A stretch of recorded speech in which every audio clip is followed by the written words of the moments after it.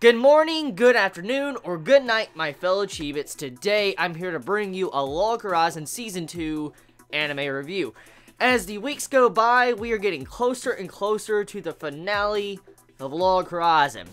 And I'm going to say, once again, I'm going to miss this series once it's over. So, let's talk about this episode. So, this episode sets up the last arc for Log Horizon once again. In this episode, we actually have a lot of things going down. For one thing I want to point out is the relationship of Isaac and the little prince in this episode. Now, this relationship's slowly been building up for the past two episodes, and with this episode, we get to actually see some more connections between these two characters, getting to see their standpoints of where they are standing at when it comes to Log Horizon. Now, one thing I want to say is, the little prince, I have to say, I like his character so far. He holds himself up like a proper prince. He's very respectful. He's intelligent, he knows what he wants to do, and also he knows his limitations. And that right there, when I saw his characteristics in this episode of Log Horizon, I'm like, I respect this prince. I really do. It's like, he knows what he can do and what he cannot do, and he's intelligent at that, so he would make a very fine ruler in the future. And so to see how Isaac is actually kind of being a slight older brother figure of the prince, I like that, because at the end of the episode, you can assume the way the story is progressing is that Isaac will eventually become the prince's bodyguard. That's what I'm assuming is going to happen, because the way Isaac and the prince, the relationship is, it makes me assume that Isaac is going to become the bodyguard of the prince as he grows older, and Isaac will be there to protect him in thick or thin, because in this episode, we get a demonstration of that and slight foreshadowing of this element, because you see this assassin, these assassins are the people of the land, they come in and trying to poison the new prince on his birthday. That's kind of fucked up. And Isaac,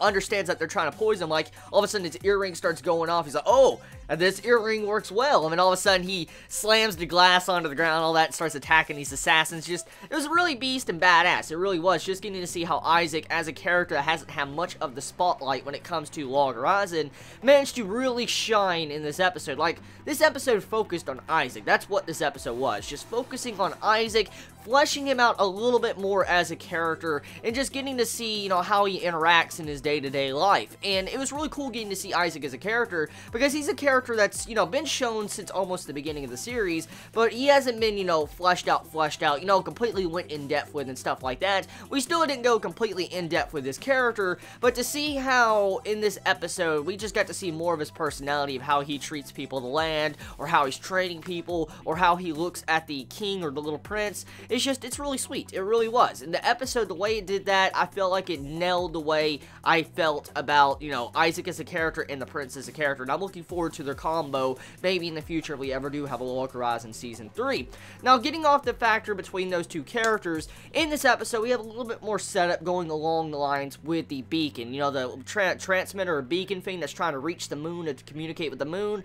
If you want to make this giant-ass communications device, you're going to need 3 years worth of Akiba budget, and it even succeeds that. So, oh my god, it's crazy how much budget it takes to build this thing that can communicate with the moon, and on top of that, you also have it to where the person that's going to be building it says to get it to work is another hassle and an issue in of itself. And so, to see how these issues are being laid out, I'm like, oh my god, like, 3 years worth of budget of Akiba, that is crazy, because let's think about this for a second, okay?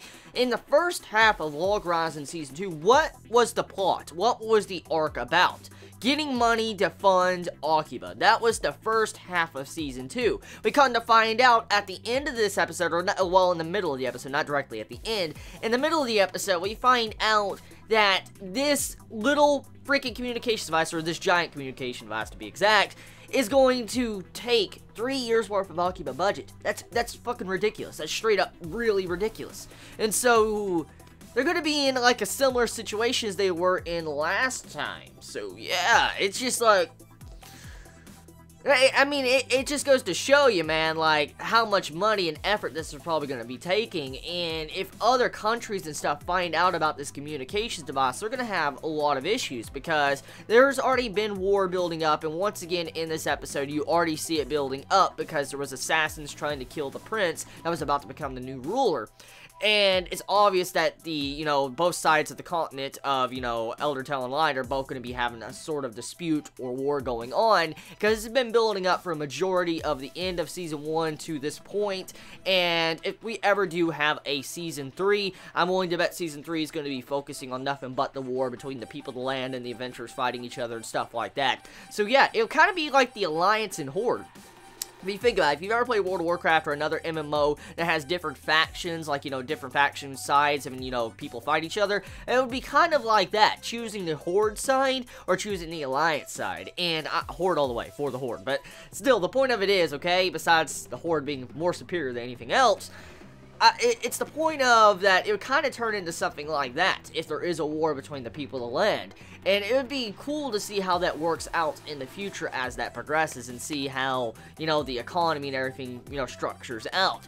So that's pretty much it when it comes to that. Now, other things of this episode, you also have it to where people are trying to figure out, do they want to go back? For instance, if this, you know, communications device reaches up there to the moon and they have a chance to go back, you know, would it be a good thing to go back? Do they want to go back? And you have a lot of different characters in this episode contemplating, do they want to go back? I mean, should they go back? If it wasn't for, you know, being trapped in this game world, they would not have been able to meet so many good friends. So they're trying to figure out, like, should we really go back? So that's another issue that's been thrown on top of the series that we wonder how it's going to be developing later on down the road. So yeah, that's pretty much this episode when it comes to Log Horizon. A really good episode, progressed a lot of development, a lot of exposition, a lot of info dumping, and had a very, very good ending. I can't wait to see next week, so tell me your thoughts in the comments below. Please be safe. Chibi out.